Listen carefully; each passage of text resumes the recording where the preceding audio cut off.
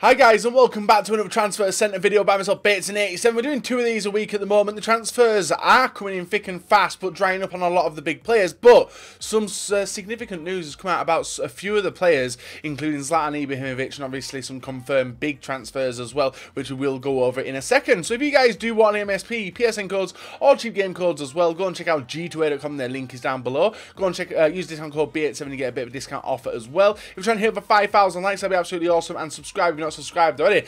So these videos have become some of my most popular ones on the channel as well, so a massive thank you for you guys for watching them, supporting them, and obviously getting involved in the comments as well. So I do like to read your thoughts and obviously comments on what you do think about some of the transfers, and even some transfer news which I didn't know about, and obviously you guys are using different sources to find out your transfer information. So we got 19 players to look at today, guys, including I think maybe 3 or 4 transfers which are completed, and a few of them are pretty good for foot. So we have the first one, guys, and this one, as I'm recording this video, is going to be completed in the next couple of hours, and it is Mendy from Marseille to Monaco in that left back position. Will be a nice little transfer for you guys who like Liga 1 teams, and I presume he's going to get a bit of an upgrade from this season to next as well. And this one was from a Twitter account which I have followed, and he's been actually pretty reliable at letting me know, well, not letting me know, letting the general public know about some of the transfers, bigger ones which are going to happen from around the European football stage. So Mendy, looking like this one should be completed in a couple of hours. It could take a few days, we'll have to wait and see, but a nice one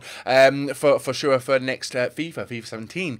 Next one we got, guys, is Zlatan Ibrahimovic. Now he's obviously come out and stated that nothing's going to be done until after the Euro 2016 has finished. Obviously it was important role of the 1-1 draw the other day, if you guys did watch that game, and Zlatan has apparently agreed terms with Manchester United, as we did know already, but not a lot of news outlets today have actually come out and said it is official now, and it's just pending a medical which will happen after the Euros. He looks excited, he looks happy. If you guys have seen interviews of him the past couple of days, he loves teasing, and obviously if Zlatan's teasing as to which club he's going to go to, and the way he does look, it looks like it's going to be one of the bigger teams around the world, which obviously points directly to Manchester United. So United fans, get your hopes up, he's coming.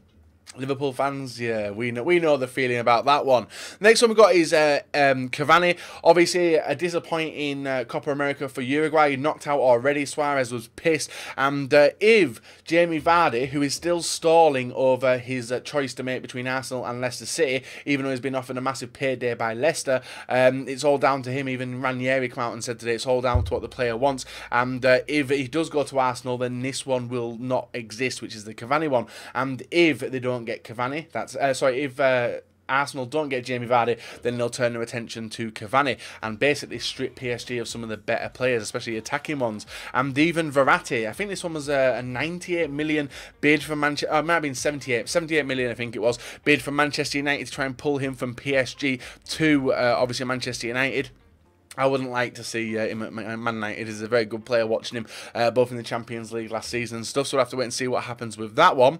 Next one we got is Gökhan Töre. Now a right midfielder, and obviously West Ham have come out and signed another left midfielder today, which is Feghouli, which we'll cover in a sec. But Hutchinson and Töre seem to be the obviously way forward to try and get these players from the Turkish league. Hutchinson, very solid players we covered in the last video, the video before, and obviously Töre is linked as well as the 2 prime targets. So West Ham have got an exciting, well, you've seen the transfer ripples they've been making in the past couple of weeks. Now Liverpool, and this one's been rumoured for a long time, but Liverpool are ready to open the wallets and try and sign Theo Walcott for in the region of 25 million, which I think is way overpriced.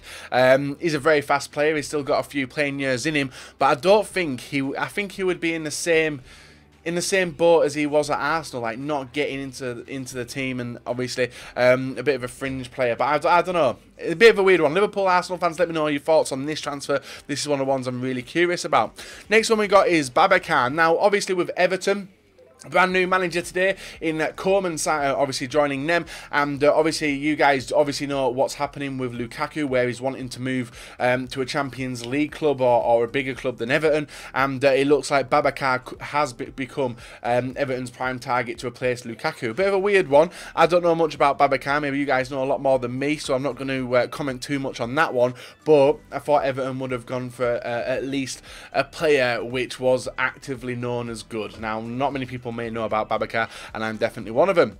Next one we got is Dahoud. So Liverpool have been rumoured to be trying to sign Dahoud for a very, very long time, but it's actually come to the stage now where, because Mönchengladbach have obviously lost Xhaka to Arsenal, it's looking like Dahoud is obviously going to be delayed by 12 months and no one will be able to sign him for another 12 months. So it's looking like this one is not going to potentially happen, even though I'd love to see Dahoud at Liverpool because he's got so many informed cards on FIFA. Yes, that's what people think my FIFA knowledge is about. But I don't. I love adding fire to the fuel to the fire. When it comes to transfer rumours. The next one we got is Eric Lamela. Inter Milan are weighing up an offer to take him from Tottenham back to Serie A. As you guys will remember, in FIFA 12 when he played with the Silvers, Lamela was one of them awesome Silvers. Obviously dropped down from a 5-star skiller to a 4-star skiller, even though he is definitely, he might actually be a 3-star skiller, but he definitely is a 5-star skiller.